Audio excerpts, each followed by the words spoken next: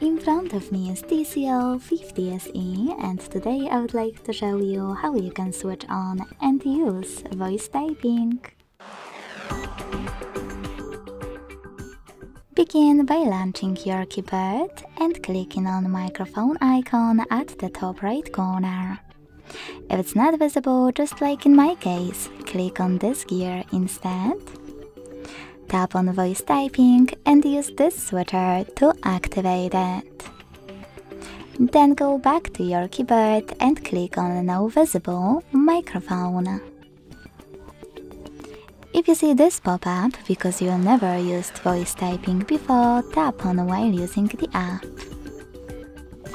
Then start typing. As you can see, voice typing is on.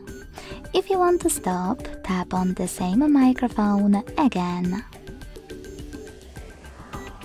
Thanks so much for watching. If you enjoyed this video, don't forget to leave a like, comment and subscribe.